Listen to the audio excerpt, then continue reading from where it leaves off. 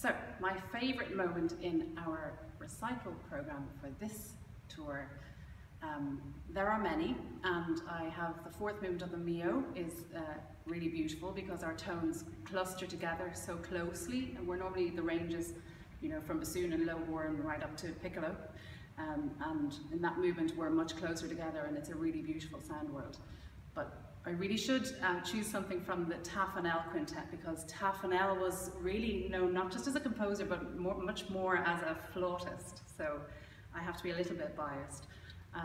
He was probably the most famous flute player of his day, and he was one of the first players to champion this instrument, which is really the one which has been played for 100 years now, which is the bone flute. And he toured all over the world playing recitals and was very, very famous in Paris, and was very responsible in many ways for chamber music, wind chamber music, being quite prolific and being composed for, because he founded Wind Chamber Music Society in Paris in 1879 and